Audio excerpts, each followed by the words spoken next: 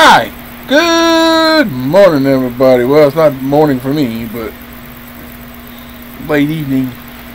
Sorry again for not having the daylight like it should be.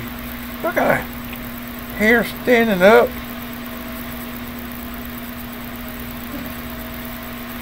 Sorry about that. Sorry for that hair standing up. Didn't get a chance to get to my videos today because of on Monday evening like I wanted to, because of this morning when after I got my videos done for Monday, I was gonna go in there and go to sleep for a little while and then get up and do some things, and for 4 or 5 hours, or maybe three or 4 hours, I was battling with a toothache. Couldn't hardly go to sleep. I done everything to it, brushed it, put medication on it, took pain pills and everything. And finally, it finally eased off enough. I went to sleep, and I slept most of the day. Got up, go to the bathroom, got up, went back to bed, lay back down, went back to sleep. And it was 5:30, 6 o'clock when I woke up. And then when I realized it was after 6 o'clock, and then it finally just got up to 7 o'clock, and I'm like, oh, there goes my daylight. So sorry again for not having the daylight for this video and then your afternoon videos. But today is your terrific Tuesday, October 25th, 2022, episode 870, or 884. Part 1, and we're gonna be back. We're getting back in to the God series. It's all about God, with number 56 and the accounting of God's glory. Start beginning with Psalm 19 verse 1, which will also be in the Psalms playlist as well, from Jeffrey P. Tompkins. So if you're excited about this one, smash the like button. Dang, up hair won't stay down.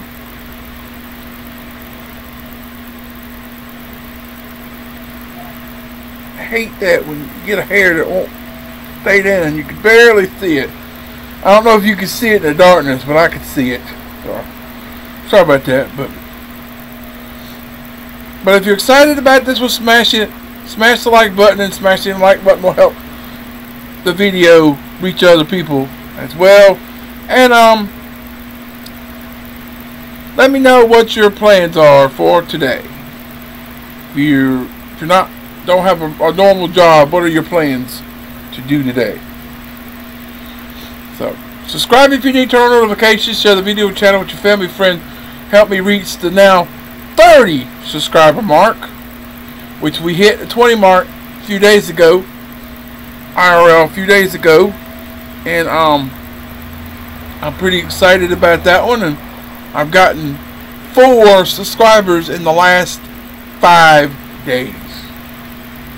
So, and I'm up to 22 subscribers.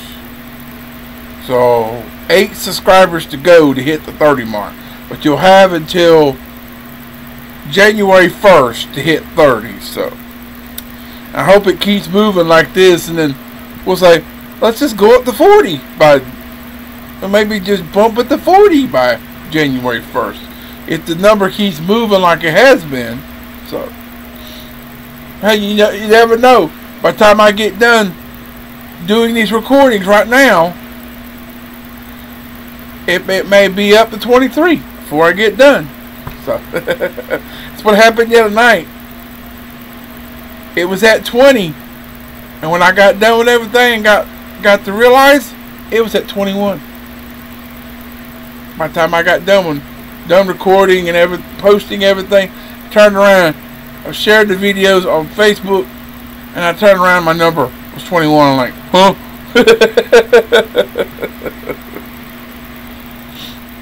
That was a barn burner. And then the last night, when I did the same thing, IRL Sunday night, when I got done doing the Monday video, or recording the Monday videos, and then I got on sharing the Sunday videos on Facebook, I turned around, my number was 22. Like, oh. So, but sorry for rambling all this time, but let's get into it. Number 56 of the It's All About God series and the accounting of God's glory. Psalm 19 verse 1 is a beginning passage that will also be included in the Psalms playlist, so the playlist will be listed at the end of the video, in the video card. There will be a card to go to the Psalm playlist as well. There will be one for the Psalm playlist, the It's All About God playlist, and then the Daily Devo playlist.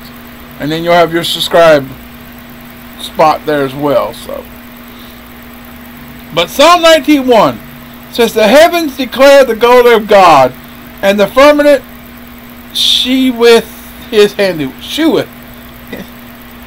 His handiwork. Sorry, I mispronunciated my word. So this is a keynote passage of the Old Testament, affirming once proclaimed by the Apostle Paul in Romans 1:20. For the invisible things of him from the creation of the world are clearly seen, being understood by the things which are that are made, even his eternal power and Godhead. So, hang on just a second. I gotta get something done real quick. So I'll be right back. Sorry about that. Oh man. So the psalmist uses an interesting set of Hebrew words to make his point. The first is the verb safar, S-A-P-A-R. The A has a line of a little giggity line above it, and the P has an underline underneath it. So safar is translated declare. It has the meaning to count, list, make record of. In this context, it points to an indisputable record or accounting of the omnipotent, all-powerful Creator exhibited in the heavens. And as frail humans, we can barely access the full impact of this heavenly record. What can we observe with our advanced telescopes shows billions of galaxies and other features and formations beyond our wildest imaginations. However, our mighty God telleth the number of the stars, he calleth them all by their names. Psalm 174 verse 4. And bringeth out their host by number, he calleth them all by names, by the greatness of his might, for that he is strong in power, not one faileth. Isaiah 40:26. The second word of interest is the verb nagad. N-A-G-A-D, and there's a line above the A. Gives it an off nagad. I guess that's how you pronounce it. It's translated sheweth. S-E-S-H-E-W-E-T-H. Which means to explain, announce, to reveal. This verb occurs in the Hifil stem, H-I-P-H-I-L stem, which is the causative action form, meaning that God's handiwork inherently, constantly, and actively declares to all humanity his power and greatness. And it's no wonder that in eternity it will be proclaimed in heaven. Revelation 4:11. Lastly, thou art worthy, O Lord, to receive glory and honor and power, for thou hast created all things, and for thy pleasure they are and were created. Amen? So that's all I have for your God video today. Coming up tomorrow will be in another God video, number 57, for your glorious Hump Day Wednesday, October 26, 2022, and episode 885, part 1, and we'll be magnifying Jesus, the Word of God. Beginning with Psalm 138, verse 2, which will be another Psalm entry from Jeffrey P. Tompkins, once again. So, stay tuned for that. I'll get to that sometime. Sometime today I'll get to it. So hopefully I'll have it set up like I've been wanting to try to do it, to where it's daylight in the Daily Days of Praise video, and in the Daily Bread video, and then it'd be the darkness, the black around me for the evening video. So maybe I can get to it tomorrow the way I want it done. So, but stay tuned. It'll happen if if I get to it right, then I get to it right. If I don't, I don't. So, but at least I get my recordings in before midnight anyway. But I love you. I appreciate you. Thanks for watching. Hope you enjoyed it. Keep on keeping on. Trusting God. He'll keep you safe in all you say and do in 2022 and beyond. And until later, peace out, everybody. So long, farewell. Come back later after 1, and we'll be talking about trusting God's foresight. From Patricia Rayburn, derived from Matthew 2, 1 and 2, and in verses 7 through 12. So stay tuned for that. I'll get to that in just a few minutes, but you'll see that later after 1. So with that said, God bless everyone, and I'll see you later. Goodbye.